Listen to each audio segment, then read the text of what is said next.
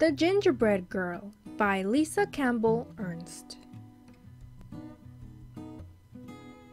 You may remember the sad story of the gingerbread boy. He ran away from the lonely old woman who baked him, as well as many other hungry characters. His dash through life was ended in one greedy gulp by a sly fox, pretending to help him cross a river. This is the story of his younger, wiser sister. A full year had passed since the lonely old woman and the lonely old man had lost the gingerbread boy to the devious fox. They were even lonelier than before. "Let's bake again," suggested the old man one morning. "But what if the same thing happens?" cried the old woman.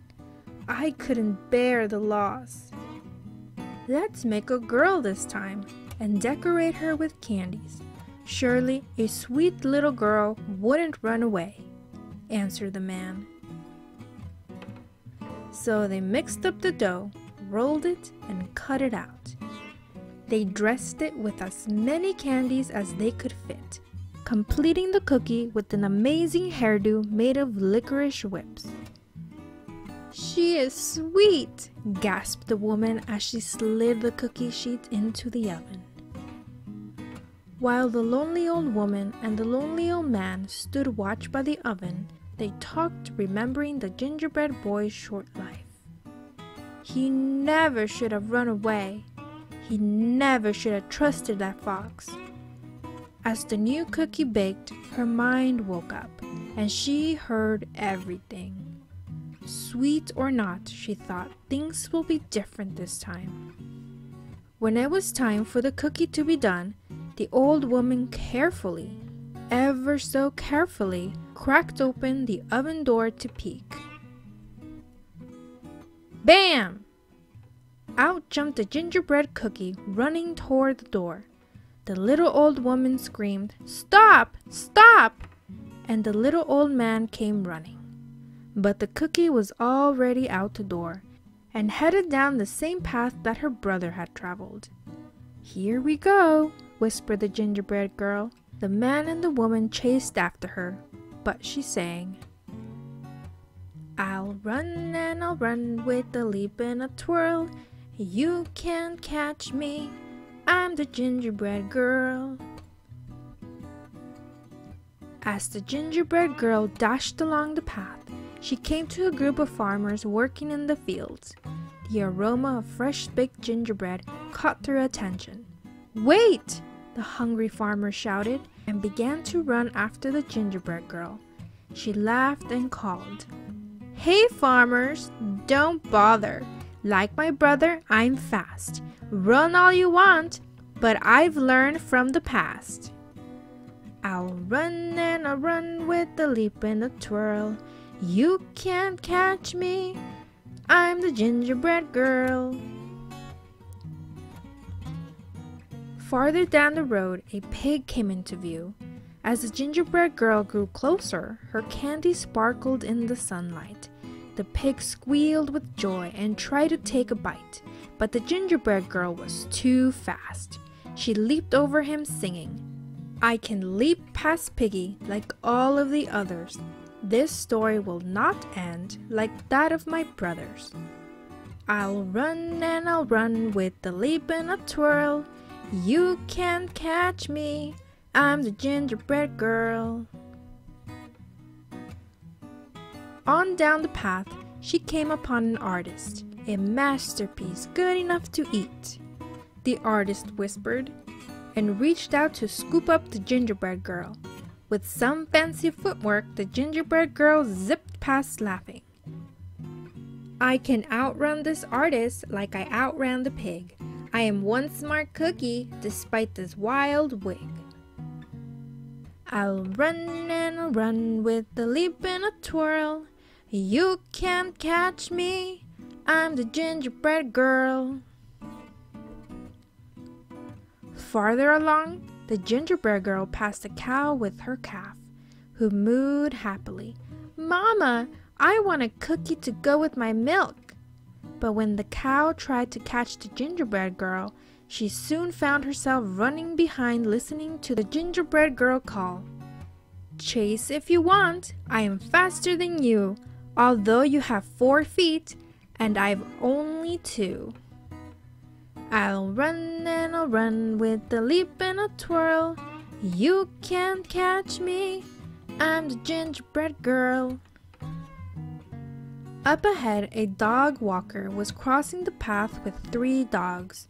The dogs barked happily, seeing a tasty treat heading their way. But as the gingerbread girl sped past, the group was soon in line with the others, hearing, "You're joining the chase? The more the merrier, but no one can stop me, not hound nor terrier.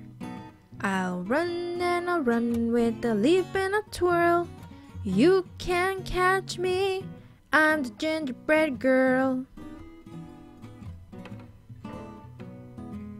Now the path ran right past the school.